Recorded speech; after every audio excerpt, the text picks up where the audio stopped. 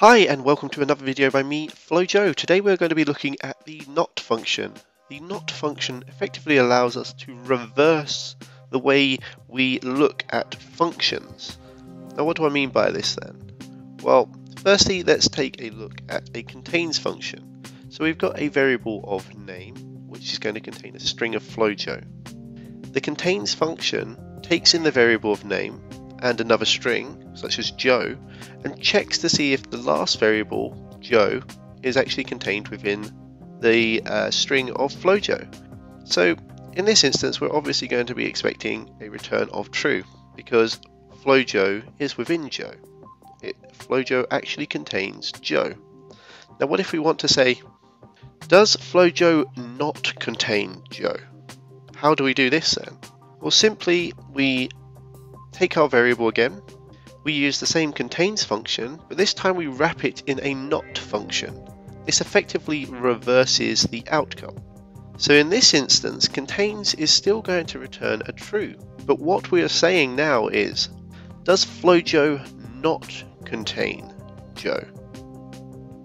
Well, FlowJo does contain Joe, so we're going to be expecting a false value to be returned.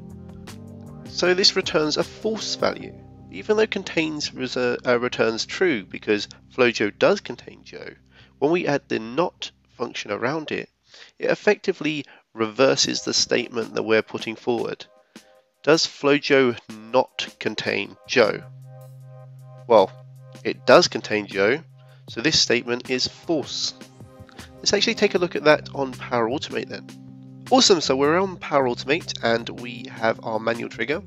We're also setting our variable up, which is a string variable of name, and we're setting FlowJo to it.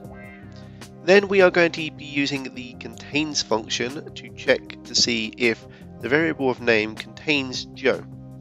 Now, does FlowJo contain Joe? Yes it does, so we're expecting a true result back. The next statement we're going to be checking is, does the variable name FlowJo, does it not contain Joe? Now obviously it does contain Joe, so we're going to be expecting a true value back for the contains function, but because we're saying does it not contain Joe, we're going to be expecting a false value back because it does indeed contain Joe. So how do we achieve this then? How do we change the statement? Well, like we saw moments ago, we have the not function surrounding our contains, which is being used in the previous statement, and we'll see what actually happens when we run this on PowerAutomate. Okay, so we're checking if the name variable FlowJo contains Joe. It does, so we get a true value back. Now what we're doing is we're checking if the name variable FlowJo does not contain Joe. Well, this is going to return a false because it does contain Joe. So we've just reversed the statement and we have been able to use the not function on PowerAutomate to do this.